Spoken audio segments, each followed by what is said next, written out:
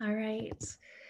So take a deep breath, breathing in the Spirit of God, and let us prepare our hearts and minds for worship.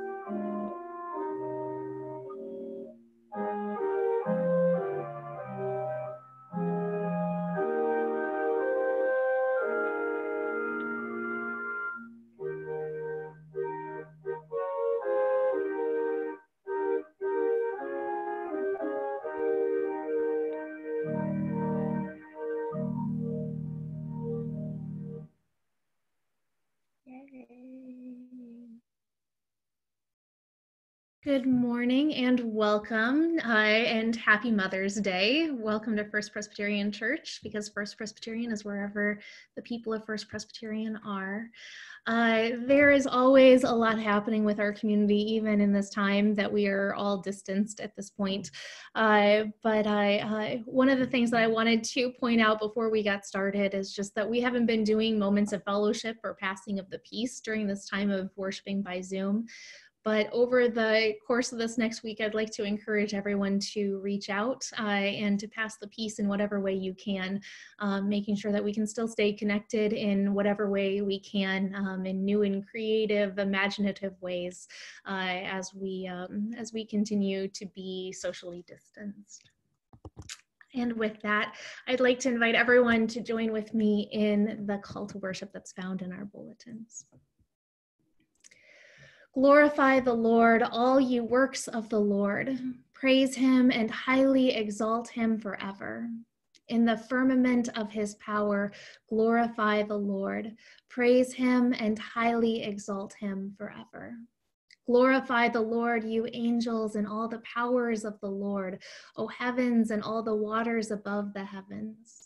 Sun and moon and stars of the sky, glorify the Lord. Praise him and highly exalt him forever. Glorify the Lord, every shower of rain and fall of dew, all winds and fire and heat. Winter and summer, glorify the Lord. Praise him and highly exalt him forever. Glorify the Lord, O chill and cold, drops of dew and flakes of snow, frost and cold, ice and sleet, glorify the Lord. Praise him and highly exalt him forever. Glorify the Lord, O nights and days, O shining light and enfolding dark, storm clouds and thunderbolts, glorify the Lord. Praise him and highly exalt him forever. And with that, I'd like to invite you to join in our first hymn, In Christ There Is No East or West.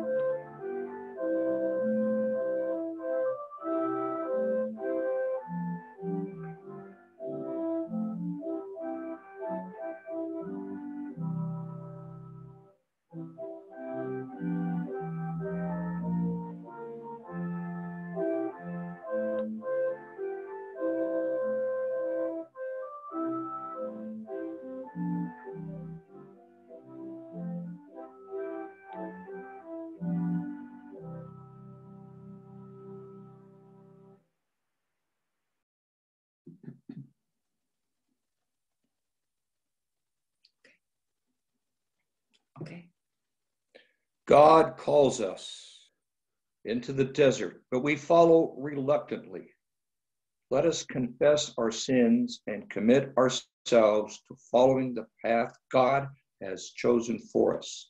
Let us pray the prayer of confession together. Almighty God, in raising Jesus from the grave, you have shattered the power of sin and death. We confess that we remain captive to doubt and fear, bound by the ways that lead to death. We overlook the poor and the hungry, and we pass by those who mourn. We are deaf to the cries of the oppressed and indifferent to the calls for peace. We despise the weak and abuse the earth you made. Forgive us, God of mercy. Help us to trust in your power to change our lives, to make us new, that we may know the life of abundance given in Jesus Christ, the risen Lord. The grace of Lord Jesus Christ be with all the saints. In the name of Jesus Christ, we are forgiven. Thanks be to God. Let us pray. Living God, with joy we celebrate the presence of your risen word. Enliven us by our Holy Spirit, so that we may proclaim the good news of eternal and abundant life. Through Jesus Christ our Lord. Amen. The gospel reading is from Matthew 6, verses 26 to 29, and it's a good one. Basically, it states, don't worry, God will take care of you. For look at the birds of the air. They neither sow nor reap nor gather in barns, and yet your heavenly Father feeds them. Are you not more valuable than they? And can any of you, by worrying, add a single hour to the span of your life? And why do you worry about clothing? Consider the lilies of the field, how they grow. They neither toil nor spin. Yet I tell you, even Solomon in all his glory was not clothed like one of these. The word of the Lord. Thanks be to God.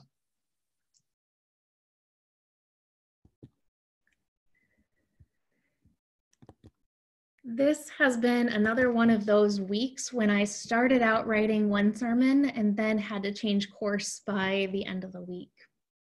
A couple days ago, I joined many around the country, including some of you, in walking 2.23 miles. It was an act of honoring the life and being in solidarity with the family of Ahmaud Arbery. On February 23rd, this young man was out for a jog when two white supremacists saw him, got their guns, approached them in their truck, and then killed him in broad daylight. And for months, these two men had been walking free, thinking that they'd been entitled to it. They had power and connections. They had privileges that come with white skin. And so this past Friday, May 8th, on what would have been Ahmaud's 25th birthday, people around the country ran or walked 2.23 miles. And as I joined in, I thought about his life. And I thought about my own privilege at being able to walk around town without fear. And I wondered what all this says about trying to live into the way of Jesus in this time that we live in. It can be unsettling and frustrating to write sermons that try to connect our faith to what's happening in this world, because way too often it's the same tragedies that keep coming up just on different weeks. I've had to preach way too often on white supremacy and gun violence, and it doesn't seem to be going away anytime soon. And I realize that for a congregation that's mostly made up of white folks, and with myself being white too, it could be easy to just pass it by and to move on to something else. We have the privilege to pretend like it doesn't affect us. We have a history of not taking responsibility for racist systems of power. And yet to not address this tear in our humanity would be to stray far from the way of Jesus. We know our story, but we have to retell it over and over again so that it can become embedded in us as our understood identity and our way of life. We retell it week after week so that we know how to live into our fullest God-created selves. We know our story. Our Creator designed us for shalom, wholeness, that experience of oneness with God and with all of creation. We haven't always lived into that life that God made for us. Our insecurities and defenses have caused us to stray far from shalom. We stray by ignoring the needs of others and by choosing instead to be motivated by our own pride and greed. Even so, our Creator loves all of creation and keeps seeking to restore us to our created state of shalom. The way of God, therefore, is to live into God's shalom. And if our story tells us anything, it is that our ability to live into our shalom design is dependent on others being able to live into their created design of shalom. Now, the way our culture understands the world around us, our epistemology, is individualistic, and that can make it difficult for us to understand the stories of Scripture in the ways that the Israelites did. Because the way the Israelites understood the world was through a communal epistemology. When they talked about God being angry about injustice, it wasn't just about finding blame in a couple individuals who acted destructively.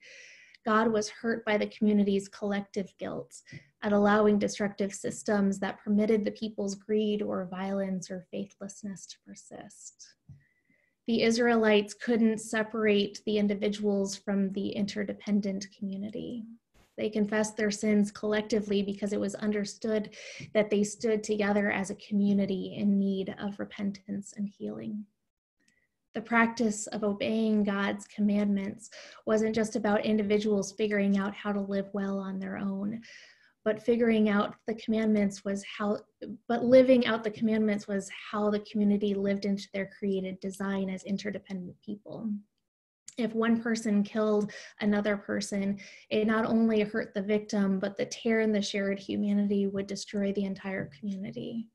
If one person stole from someone else, it would hurt the entire community. And if someone didn't share in Sabbath rest and didn't support their family and workers and neighbors in resting on the Sabbath, then it would keep the entire community from living into God's shalom design.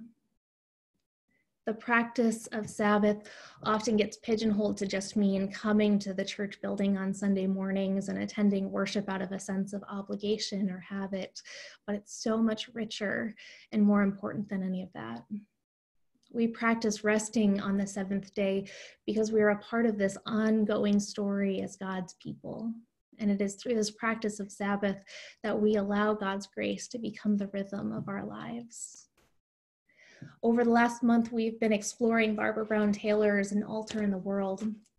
And I'd like to read her words about what she has learned about the Jewish practice of lighting 2 candles at the Friday evening Shabbat service. And as I read it, I'd like to invite you to notice how practicing Sabbath can help us to learn to love our neighbors.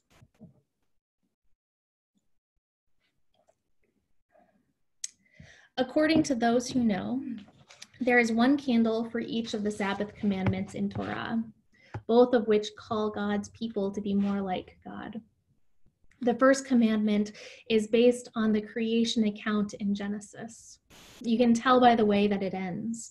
For in 6 days the Lord made heaven and earth and sea and all that is in them, and he rested on the 7th day. Therefore the Lord blessed the Sabbath day and hallowed it. God worked hard for 6 days and then God rested, performing the consummate act of divine freedom by doing nothing at all. Furthermore, the rest was so delicious that God did not call it good or even very good. Instead, God blessed the 7th day and called it holy, making Sabbath the first sacred thing in all creation. Resting every 7th day, God's people remember their divine creation. That is what the first Sabbath candle announces. Made in God's image, you too shall rest. The second candle stands for the second formulation of the Sabbath commandment in Deuteronomy 5. There, the basis of the command shifts from the creation of the world to the exodus from Egypt, ending this way. Remember that you were a slave in the land of Egypt, and the Lord your God freed you from there with a mighty hand and an outstretched arm. Therefore, the Lord your God has commanded you to observe the Sabbath day. God's people cried out to God, and God heard them, sending Moses to free them from bondage in a land that was not home.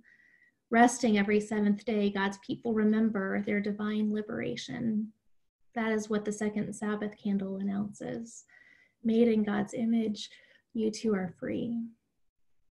When observant Jews light 2 candles on Shabbat, they light one for each of these therefores, a rest candle and a freedom candle, which have more to do with each other than may be apparent at first. By interrupting our economically sanctioned social order every week, Sabbath practice suspends our subtle and not so subtle ways of dominating one another on a regular basis. Because our work is so often how we both rank and rule over one another, resting from it gives us a rest from our own pecking orders as well. When the Walmart cashier and the bank president are both lying on picnic blankets at the park, it's hard to tell them apart. When 2 sets of grandparents are at the lake with their grandchildren feeding ducks, it's hard to tell the rich ones apart from the poor ones. If Bible lovers paid as much attention to Leviticus 25 as to Leviticus 18, then we might discover that God is at least as interested in economics as in sex. According to the astounding chapter of Torah, Sabbath is not only about getting a little rest, but also about freeing slaves, forgiving debts, restoring property, and giving the land every 7th year off. From Leviticus 25.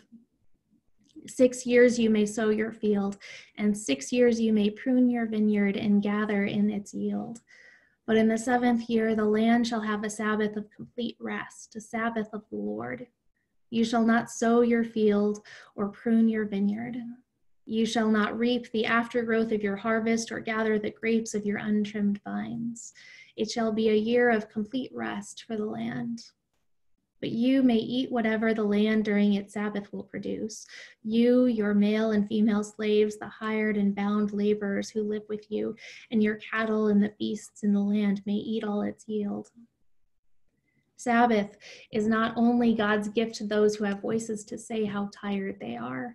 Sabbath is also God's gift to the tired fields, the tired vines, the tired vineyard, the tired land. Leviticus 25 shows divine concern for grapes for God's sake. It promises both the tame and the wild animals in the land enough to eat, along with the hired hands who presumably have time to take up woodworking and water aerobics during that year that the tractors stay parked in the barn. Sabbath is the great equalizer, the great reminder that we do not live on this earth but in it, and that everything we do under the warming tent of this planet's atmosphere affects all who are woven into this web with us. Church, take a deep breath, breathing in the Spirit of God and breathing God out into the world. Breathing in the Spirit and breathing the Spirit out. And as you continue to breathe, consider what Sabbath rest feels like for you right now. In this time of global pandemic, what does it look like for us to follow God's lead and to rest like our Creator rested? What does it look like now to allow ourselves to recover? And what does it look like to allow our global and local community to rest and recover? I know that the season that we're in is hard. There is so much that is frustrating and disappointing, and there's a lot to grieve in this unexpected time of sheltering in place. I know that we're antsy and it's tempting to break quarantine and to rush back into whatever life was like before. So consider it from the perspective of Leviticus 25. What does it look like to view staying at home as a kind of Sabbath practice? How could we practice Sabbath rest How can we practice Sabbath rest as staying home and staying safe so that workers in hospitals and other risky environments are allowed to be safe during this time? Consider how people of color and marginalized communities around God's world are disproportionately suffering from this pandemic due to the types of jobs they get pushed into and the lack of needed health care and the lack of access to resources. What does it look like to stand in solidarity with our marginalized global neighbors, understanding that we are all interconnected and that our ability to live into our shalom design is wrapped up in others being able to live into shalom themselves? If our shalom wholeness and even just our safety is interdependent with others' wholeness and safety, how does that change who we go out of our way to care for? In the week ahead, I encourage you to sit with the scripture passage of Leviticus 25 and allow God to keep speaking to you. Allow the Spirit of God to offer up new interpretations about what it looks like to rest as God rested, and to allow others to do so as well. May we recognize that the shalom wholeness of one affects the shalom of us all, and may we choose to follow God. May it be so. Amen. And with that, I'd like to invite us to our next hymn.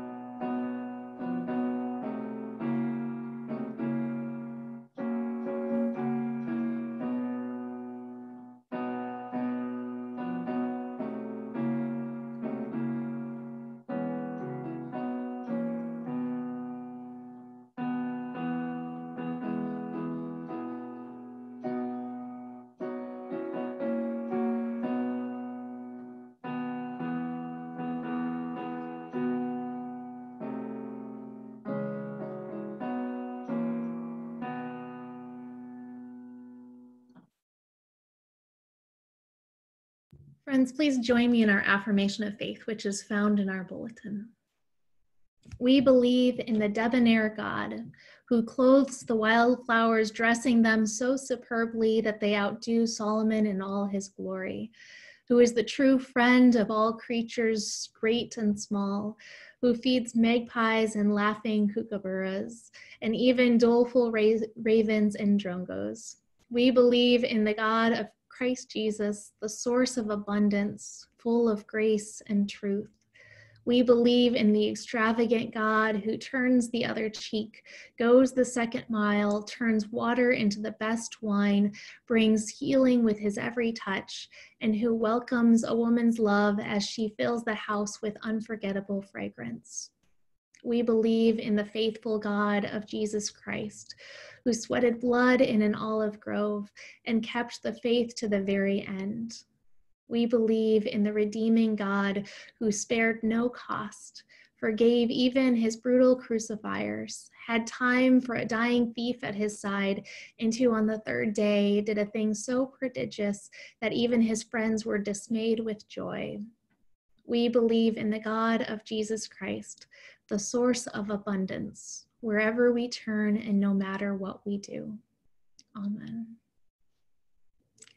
In the spirit of the first believers, we are called to share called to share our goods in common and contribute to the needs of the poor with glad and generous hearts. Friends, we might not be able to pass the offering plate from pew to pew this morning, but if you are able to contribute your offering to the needs of the church and the world, please know that the address of the church is at the end of your bulletin, so you can send your offering in. And with that, let's come before God in the spirit of prayer.